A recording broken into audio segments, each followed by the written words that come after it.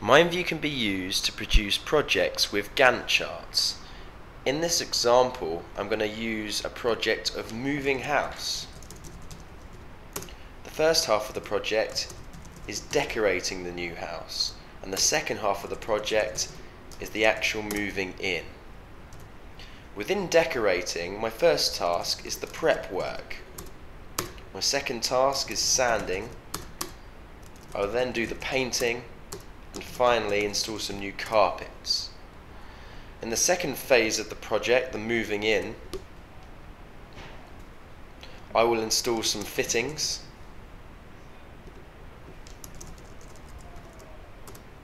and move in some furniture.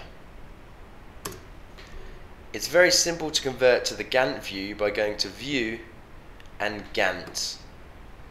It will ask us if we want to convert to project management, and the Gantt chart has been produced. You can then take each task individually and left click and drag to the right the duration.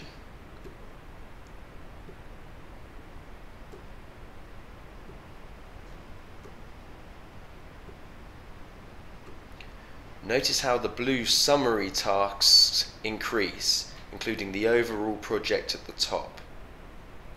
You can then make dependencies.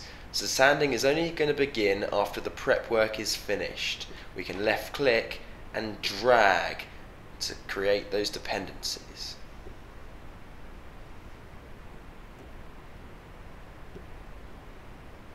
You can also make dependencies between summary tasks, so we're not going to start the moving in until the decorating is complete.